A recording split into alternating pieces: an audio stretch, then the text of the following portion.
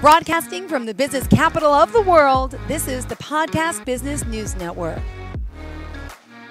And we are back with the urban healer herself, Miss Timea Urban, who is worldwide. Although she's based out of Canada, she is a Reiki master, she is a teacher, she is a registered nurse, great friend and healer. And she's here to help us heal.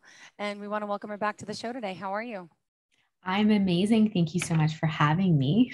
Thank you. You look so cute today. I love the black and the headband look. Very cute. It's because I went to the gym and didn't want to wash my hair. Good. There you go. Well, welcome and thank you for being here. Would you mind introducing a little bit about yourself to our new listeners? Absolutely. So my name is Timea Urban, the Urban Healer. I'm in Toronto, Canada, but my business is fully virtual. So it doesn't matter where you're coming from. You can absolutely access my services. I've been a nurse for 9 years and I slowly transitioned into more holistic healing modalities. So I'm a Reiki master. I guide meditations, clinical hypnotherapist. I do a few other things. I want to do all the different things. I feel like healing is never just physical. It's never just emotional. It's never just energetic. Yeah. You really have to look at absolutely everything. Otherwise, you're not fully healing like head to toe. And otherwise, you're just going to be repeating the same patterns. So when you truly heal down to the root of it and you acknowledge all aspects, your inner world and outer world, that's when you actually see your results. Beautiful. And I know every week we speak, we have a great new topic. And today I believe it's about forgiveness, right? Holidays are here, season's upon us. There's going to be a lot of good, a lot of bad, a lot of depressing, a lot of happy, a lot of and sometimes it's time to just let things go. So would you mind, giving us a little overview of what we're going to talk about today? Absolutely. So the reason I chose this is, like you said, the holiday season is super triggering for most people, whether you love the holidays or you don't. And we're also coming to the end of the year. So it's a beautiful time for us to reflect of like, what are you ready to release? What are you ready to let go of?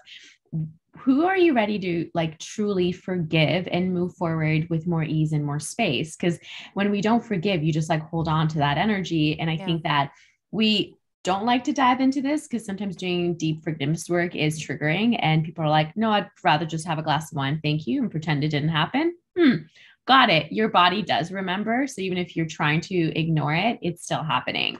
So first things first, what is the act of forgiveness?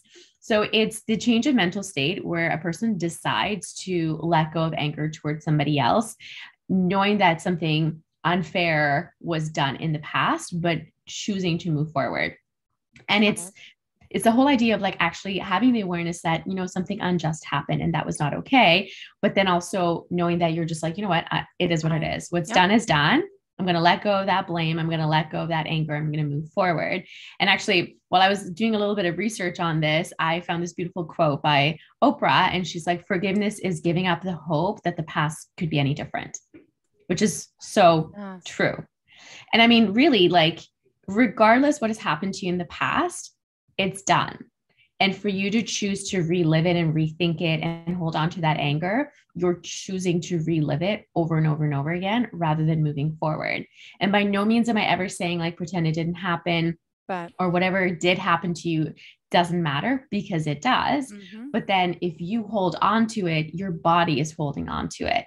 And like we've talked multiple times in our previous interviews, when you're having a thought process or a visualization, your body has no idea whether it's real or if it's like you're just thinking about it. So for you to rethink of an event, your body actually goes through the motions, reliving that over and over and over again. And of course, that has long-term effects, and like you notice them right away. So forgiveness, let's try doing that instead. All right, good idea. You got me thinking about some people that I should forgive. And why is it so important? I mean, to let go, to make ourselves feel better, right? What other, things are going to help us if we learn to forgive? So regardless whether you believe in energy medicine or not, but you're holding on to that event energetically. And it's like, I know we've all heard this quote of some sorts, but it's like when you're holding on to anger towards someone and you're just like, kind of like internally glaring at them, they have no idea. They're living their life. Who are you hurting? You're the one who's experiencing that anger, not them. So it really like you're choosing to be uncomfortable, and they're just doing whatever they're doing. They might not even know that they wronged you if you didn't actually say something and brought it to their attention. So that energy of like anger and resentment, of course, is going to be linked to ruminating thoughts. So you're living in the past over and over again. And if you're thinking of things that have already like gone by, you're not here. And life is here. This is what is real right now. What's gone is gone. So you're really just wasting time and energy on something that won't really help you in the future. And then it's like you might move forward into the future in a different way. So let's say you've had your heart broken and someone really hurt you, but then you're like, I hate you and I'm so angry at you, and then I'm not going to date again. Who's losing here? You.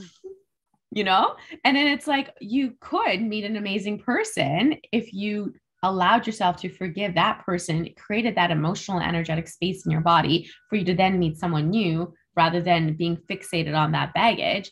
And again, we meet crappy people who do crappy things, and it's not okay. But that does not need to be your truth moving forward. And you get to choose to let that go and move forward in with a little bit more peace.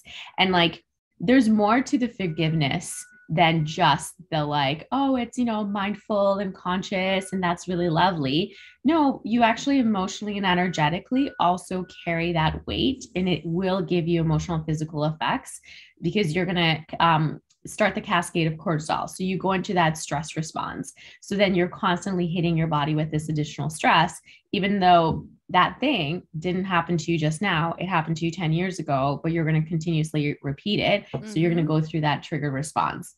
Got it. So the emotional impacts, you would say there's a lot, right? Would you mind giving us some examples? Absolutely. So when you're able to forgive, you're able to actually decrease your chances of being depressed or anxious. And again, it's like depression. You're holding on to the past and you're holding on to that sadness, and anxiety is having that fear that it's going to happen to you again. And easier said than done. And again, our brains are wired to protect us. So if something has happened to us in our past, our brain's like, this was horrible. Let's not do it again. I'm going to keep you safe. But then it almost like keeps you too safe. And it also blocks out any further joy and happiness. So for you to forgive, you make peace with it. And you're like, okay, not ideal. Let's move forward. And it also allows you to have more satisfaction in your relationships. And whether it's with that person that has upset you or other people as well. Because if you decide that, okay, well, this happened and now all people are bad, that's not true. So for you to like just let it go and like make peace with it, you allow yourself to actually deepen your future relationships as well. And of course, forgiveness is always going to help you with things like empathy and compassion, while letting go of things like resentment, bitterness, and that judgment. And then emotionally, you create space to receive more of the good rather than like clench onto the bad. Got it. And what would you say the physical impacts are? So again, forgiveness and anger, those are actual like events that happen in your body. So if you're holding on to that anger, you're going to be living in that sympathetic nervous system, that like flight or fight response where your body is actually like ready to like fight or attack. And that is going to cause you to have that like stress response. So again, you're going to have more cortisol in your body. You're going to be releasing norepinephrine, which is also that like you're super heightened, you're tense. Physically, you're going to have like clenching the jaw. Your shoulders are up to like your ears. Your entire body is tensed and holding on. Like that's not comfortable. Like that physically feels uncomfortable in your body. But then if you actually look at the science behind it, for you to forgive actually lowers your white blood cell count. So you're not having that like immune response of like something needs to be attacked, you're overstimulated. So you're actually, it benefits your immune system because your immune system doesn't need to be in this heightened response. So then in case it does need to attack something, it can do it. It's not already exhausted. Then it also like some of the other things that it lowers, like things like a heart attack, which is amazing because like, again, you're in that stress response. Your body is tense, your blood pressure is going to be elevated. Your blood vessels are obviously constricted because you're ready to like fight. And that puts a lot of extra stress onto your heart. So it's like, if you already have a pre-existing condition or you're likely to develop any sort of cardiovascular issues, then holding on to this anger can actually increase your chances of having some sort of a cardiovascular accident, which is not ideal. And of course, things like sleep. If you are upset with somebody, what do? You go to bed and you think about it, think about it, think about it, think about it. You're not sleeping. Like that's not actual rest.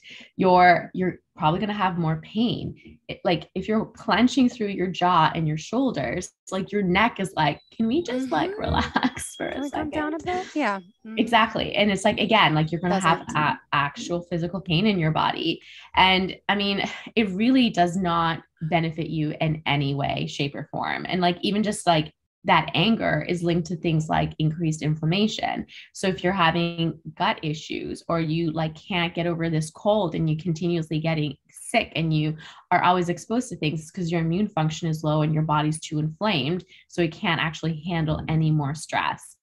So overall, like there's massive benefits to like forgiveness and letting go of this anger for the sake of even your physical body, not even the emotional, spiritual, like namaste side, but like actually scientifically, like your body's like, can we let this go, please? So highly recommend. And the anger you mentioned is a big deal too, right? Because anger doesn't sit well. I'm feeling uncomfortable even thinking about things. Like I feel like, yeah, there's people that I need to forgive and just, but it makes you angry. Doesn't make you feel good. What comes up? It's like when you're thinking of somebody that you need to forgive, like what comes up for you? Like, it's like I don't want to, but I don't want to, right? Yeah. It's like you want to hold on to it, but then what is the purpose of that? Like that's just taking up so much space in your body, right? Mentally, emotionally, physically, and it's all weighing you down like an anchor. All right. So how do you start the process of forgiving and the whole forgiveness process? Where do you start? How do you really let go? And can you really let go? Like everything? You absolutely can. Okay. You can do anything you desire if you choose to. Okay. And it's like, it does come down to like, kind of like a mindset and like reprogramming how you look at events, but it's absolutely doable. Like there's nothing that's impossible. And especially if you can consider it, it can absolutely happen. Okay. So the first thing is you need to acknowledge what happened. You actually need to see what happened, what went down, what were the details. And that is like triggering because you're kind of reliving it, but it's like you're half reliving it by holding on to the anger. So can you just like rip off that Band-Aid and be like, okay, let's just see what happened here. Like, not ideal. And I mean, this is what most people avoid. They're just like, didn't happen. Keep moving on. Have a glass of wine. I'm going to be busy. Let's go. But you're still reliving it. So you might as well actually just like acknowledge it. So that's like your step one.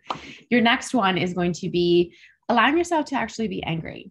And I know especially women, they don't want to, because we've been raised to be like, be that good girl, be quiet, don't actually speak up. Like, oh, you don't want to offend anybody.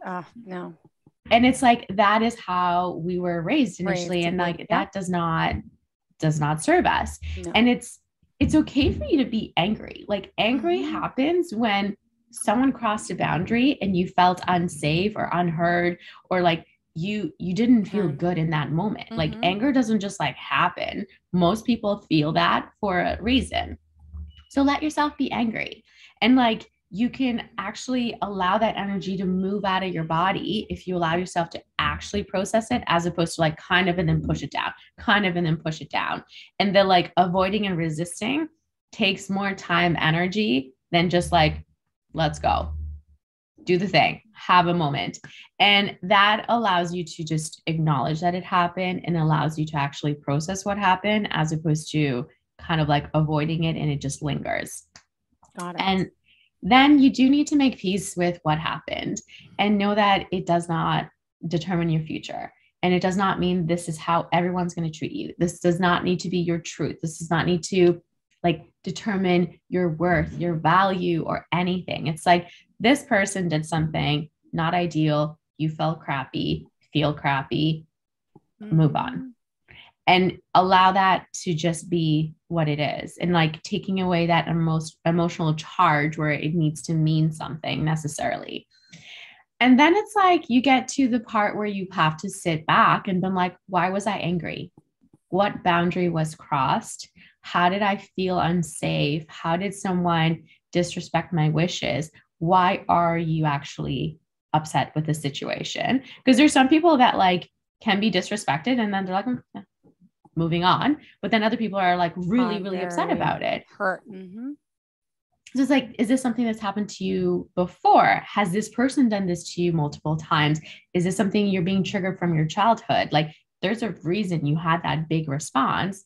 So get curious as to why that happened, and then get clear on what your boundaries are. And it's like boundary work always comes down to you. You decide what your boundary is, but you also have to make sure that they are maintained. So that is the next big step. And then this one's sometimes a bit tricky. Acknowledge some people aren't meant to be in your life. It is what it is. And even if they're family. Especially when they're family. Okay. Just because someone's blood does not mean anything. You don't get privileges to I agree. Be disrespectful. And it's and that's the thing where, like, again, it's hard because culturally we're raised to like be nice, you know, accept everyone. Oh, but they're family. Oh, but they're the person who, like, this is just what happened to them. Yeah, that does not give anyone a right to repeatedly upset you, because you deserve to be like respected and your needs to be met and for you to feel good when interacting with somebody. So then again, boundaries. You go back to your boundaries of like, okay, well, this is not okay. And this is how it's going to be. And that is like, that takes a little bit of, I guess, practice to be able to stand up and speak your truth, which is totally okay. And then you do need to be a bit patient, because like, it doesn't just, if there's been something you've been holding on to for like 10, 15 years, like, it's not going to be like, okay, it's gone. Like, you might need to kind of soothe it out and just make sure that you feel exactly. And then the last part that I'm going to mention, and I think this is the one that is for sure the hardest and the one that's always forgotten, you have to forgive yourself. Okay. Because usually people are more upset at themselves for allowing that thing to happen rather than they are at the other person who did the thing. And this comes up with my clients all the time.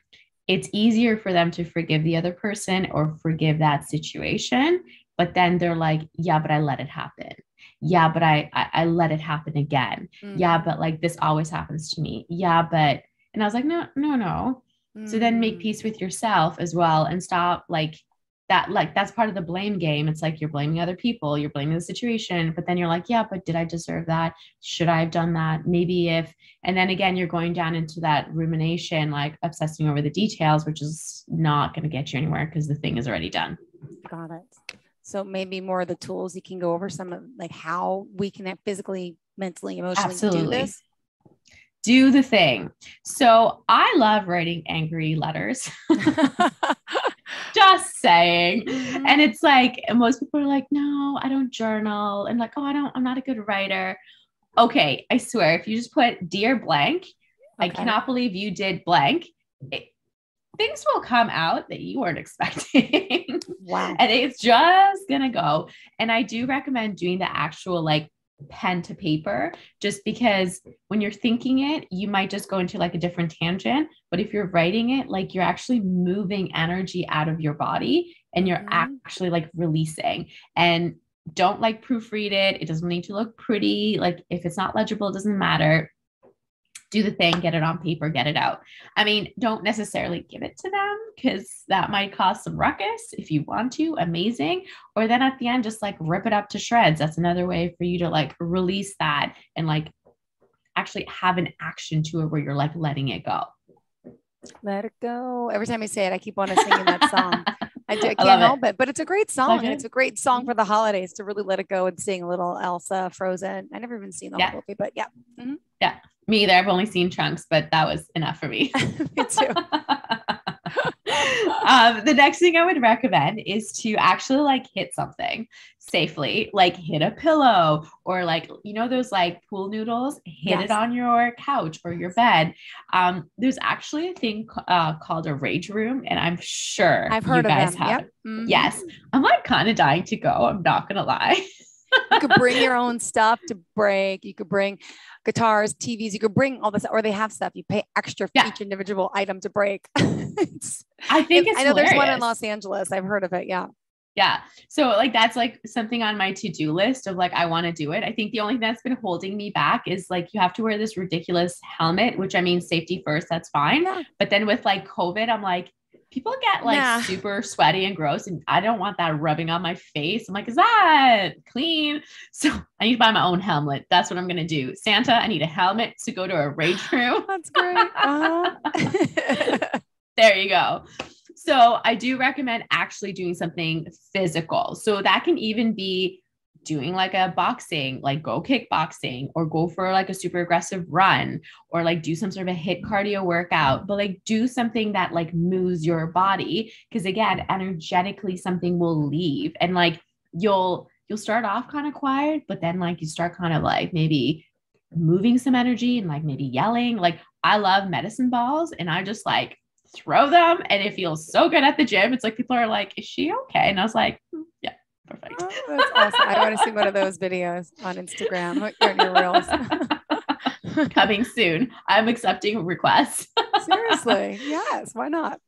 I love it. So then the other thing I really recommend, and this was something that was said to me, and it really changed my perspective. Know that there's some people are actually doing their best, and that's their max capacity of how they can show up emotionally or physically or in any other way. And know that maybe your expectations are too high of them, and they're actually never going to change because they just don't have that ability to do that work to get to that level. So then one, you need to lower your expectations, set boundaries, and not let them hurt you over and over again. But then also just be okay with like, maybe this is all you got, but it's not enough. And I choose not to have you in my life. And like, when I was told that and it actually made sense and I actually processed that, I'm like, yeah, I think you are doing your best, but I'm like, it's not good enough and I deserve better. So it's like kind of like a double, like, got it, moving on. Mm-hmm. All right. Good. So that's a big one. Okay. Deciding to forgive is where the magic happens. And that's like the same with like, let's say someone wants to quit smoking. If they don't actually choose and decide and know that it's possible and they like commit to it, it's not going to happen. It doesn't matter how many people scare them with health statistics and show them pictures and like people are crying. Nobody cares. If they don't decide, the change is not going to happen. So that is a big one. And then there's a certain type of meditation. It's called metta, and it's love and kindness. And you essentially practice compassion and like kindness. And it's like a forgiveness sort of gentle exercise where regardless if someone has upset you and hurt you, you send them this intention of may you be happy, may you be healthy, may you be free. And it's like, whatever happened. I'm still sending you this like blessing of like, but I hope you're okay. So that's a really, really powerful tool as well. Great. And what about some other techniques you could do personally to help us that maybe we can't do ourselves? Absolutely. So Reiki, really powerful. Of course, that's going to allow you to tap into that energy, and it allows you to release it. So someone can help you physically move that like heaviness or that like heat or that anger that's within you. NLP, so neuro-linguistic programming, it allows you to go back into the past and actually look at that situation differently. You're not erasing a memory. You're just taking a step back, kind of looking at it from a different angle, taking away that charge, the emotion and all those triggers, and just like seeing it as is and making peace with it while kind of moving forward with some sort of piece of wisdom that you're like, you can learn from this. It's like, got it, this happened, but it doesn't need to happen again, or whatever else comes up. I love EFT tapping, super easy to do. You're just activating the energy systems in your body and you're allowing this energy to flow through you, similar to acupuncture. So you're activating your life force, the energy, the chi, but you're also allowing emotions to physically be released. So you're bringing them up to the surface. You're kind of like opening that like gate so it can like move out, and then you're allowing more positive energy to take its place and kind of like settle and soothe. And it's great if you just got triggered. You can do it for like things that are in the past as well, but it's like you just had a really crappy day, tap on it right away, as opposed to that energy kind of like sticking to you and cementing, and then you have to do the work later. It's like, no, just shake it off, move it right away. Mm-hmm.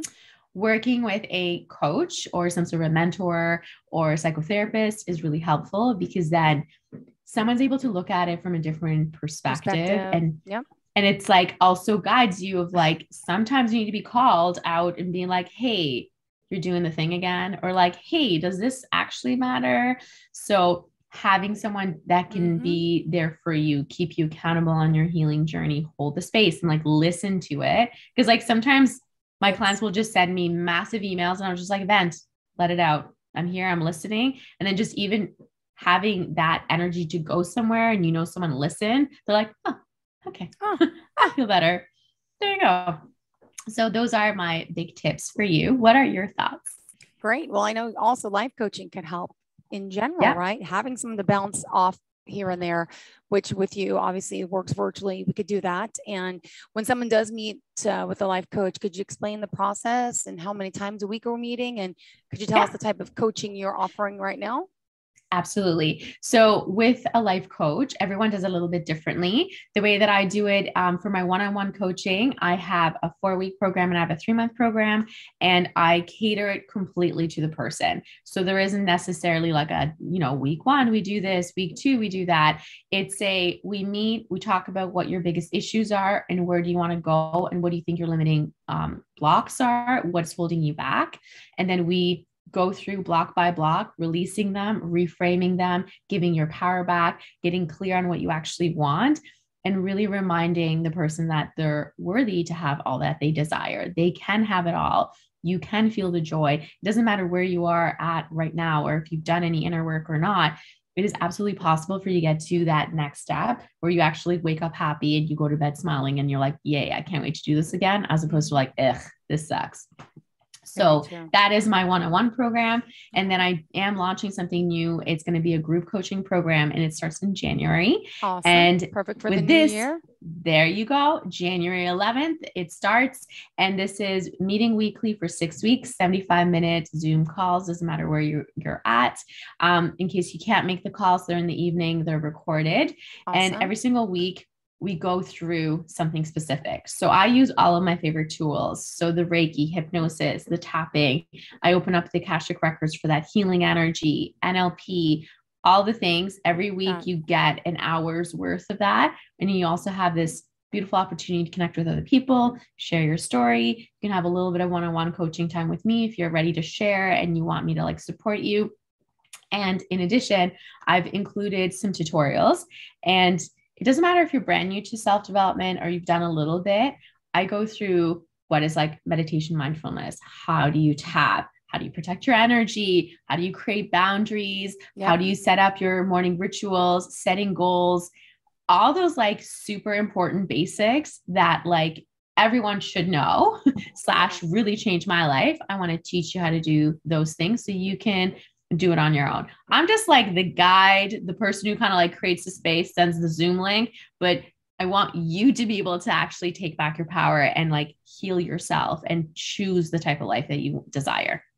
Beautiful and perfect gift for the holidays, right? Because absolutely, everyone can use a little pick me up, and I'm sure we can buy a gift certificate for your services. Is that true? And absolutely. Where can we find out more information about you and all these services and exciting January 11th? Group coaching. Yes. Love it. Love it. Love it. You can check out my website, theurbanhealer.ca, CA because I'm in Canada. You can check me out on Instagram. It's at the.urban.healer, and send me a DM, send me an email. Email is hello@theurbanhealer.ca. It's my urban healer. Find me. I'm here for it. Have a very Merry Christmas. Thank you. You too. Enjoy your time with your family, your friends, and everything. And looking forward to we speak again. Okay. Thank you. Sounds good. And forgive everyone. Forgive at that dinner table. I know it's not easy. Reach out and set boundaries.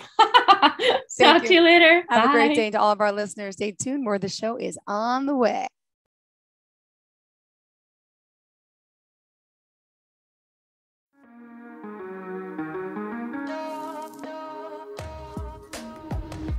Broadcasting from the business capital of the world, this is the Podcast Business News Network. For nearly 2,000 severely injured veterans, everyday life has become filled with barriers. Day-to-day simple tasks can become pretty daunting. I have to carry my chair up 2 flights of steps or have somebody do it for me. What scares me the most is just the falling. When I'm struggling with my house, I think, to have that one great barrier just knocked down, it's crucial. Home for Our Troops is a wonderful nonprofit that builds a mortgage-free, fully adaptive, handicap-accessible house. And there's no catch. It'll be our very first home. that we've ever owned. This is a game changer. This is where your life begins again. We need you to join us in completing this important mission. Please visit hfotusa.org and help build homes and rebuild lives. Because of you, everything's going to be okay.